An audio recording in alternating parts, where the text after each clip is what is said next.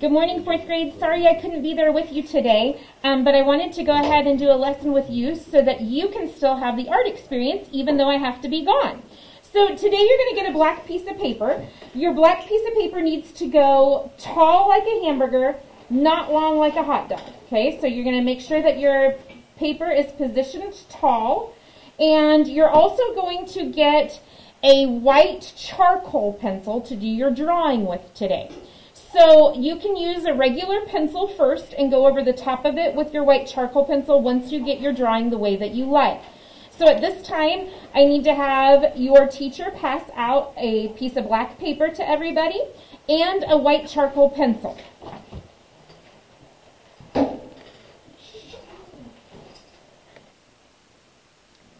All right, once you get your materials, we're going to start drawing a skeleton today. So the first part of the skeleton that we're going to create is going to be the head. So from the top of your paper, I want you to use your hand and come down about 4 fingers length. That's where you're going to start drawing your skeleton's head. So for my skeleton's head, I'm actually going to make a U shape that is upside down. So I have an upside down U for the top of my skeleton's head. In proportion to my hand, you can kind of see where it's at on my thumb. So it's not quite as long as my thumb. And then underneath that upside down U, we're going to make the jawline of the skeleton. So you're going to curve around from one side and then connect it back over to the other side of that upside down U. Then inside your skeleton's head, we're going to give him some sockets for the eyes. I'm going to make some lopsided ovals for my skeleton's eyes. And then I'm going to make a triangular shape with rounded corners for his nose. And once again, I'm using my white charcoal pencil. If you'd like to do yours in regular pencil first, you can do it in regular pencil and then draw over the top of it with your white charcoal if that feels better. All right, the next thing I'm going to do for the teeth, I'm going to make a rectangle right above that jawline on my skeleton's head. And then I'm going to put a line across the center to divide the top teeth from the bottom teeth. For the top teeth, I'm going to make 2 upside down U's right in the center. And then I'm going to just fill in the rest of that space with upside down U's as well. And that makes his top teeth.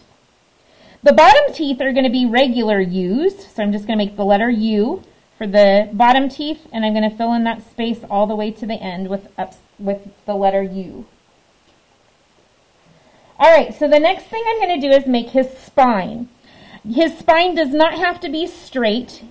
Your skeletons can show some motion if you make the spine kind of in a curved pattern. So for the spine, I'm just going to do a series of ovals. They don't have to all be the same size.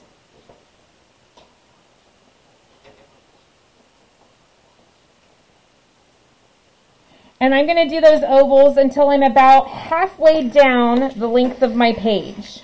Okay, so this is about my halfway mark. All right, so now I want to put ribs on each side of my spine. The shape of the ribs is going to look kind of like a banana. So I'm going to make a long banana shape on this top part of my rib. And then those bananas are going to get just a little bit smaller as I go down the rib cage.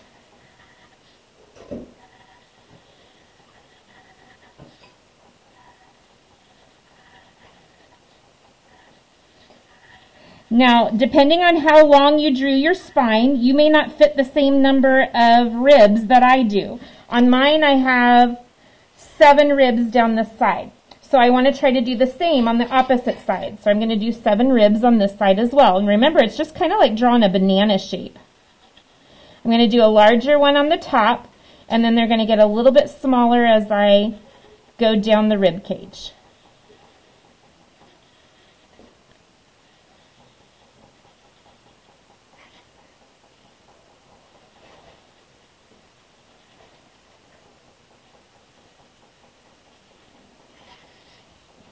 And then one more small one on this side to complete the ribs.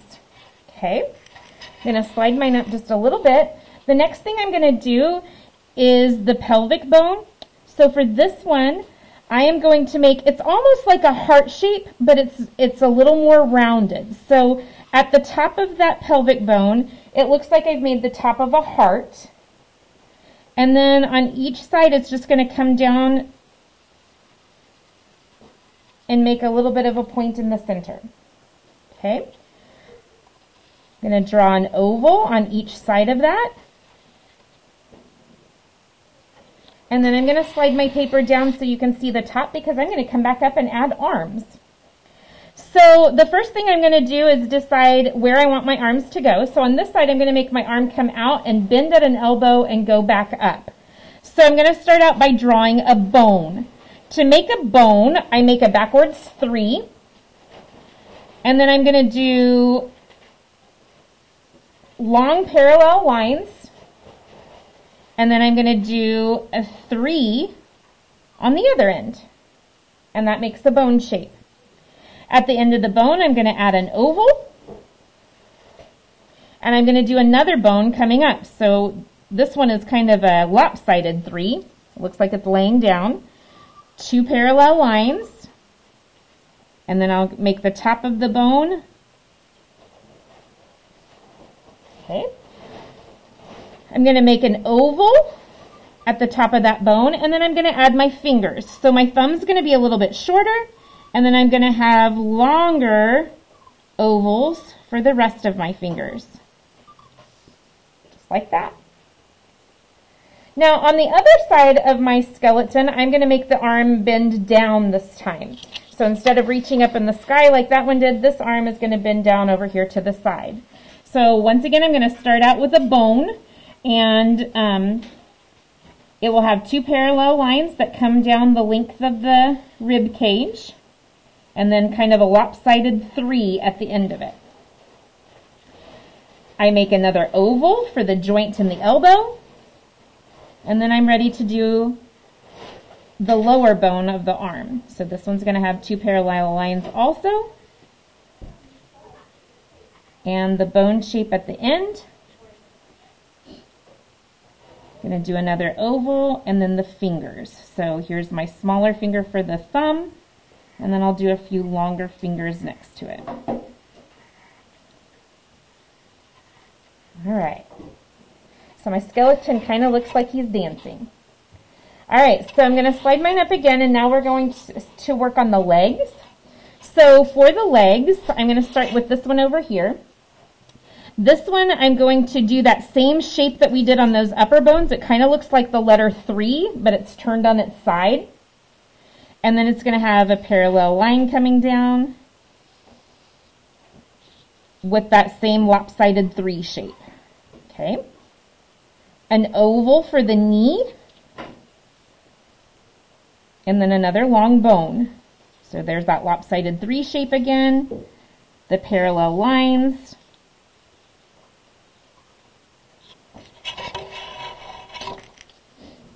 Okay.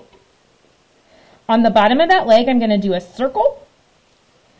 And then I'm going to do kind of a rectangle, but with rounded corners for the foot bones. Then at the end of the foot, I'm just going to draw some bones for the toes.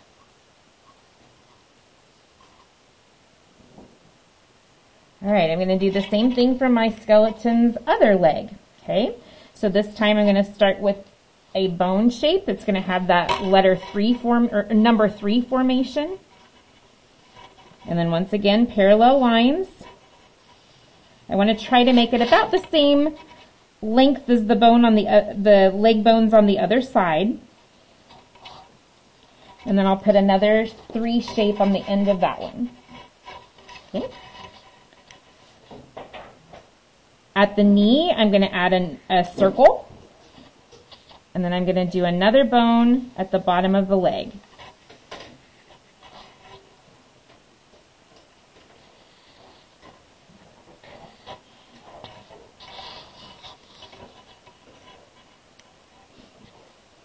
Okay, so that bone is finished. Now I'm ready to do a foot on this side. So once again, I'm going to have a circle, I'm going to do a rectangular shape with rounded corners.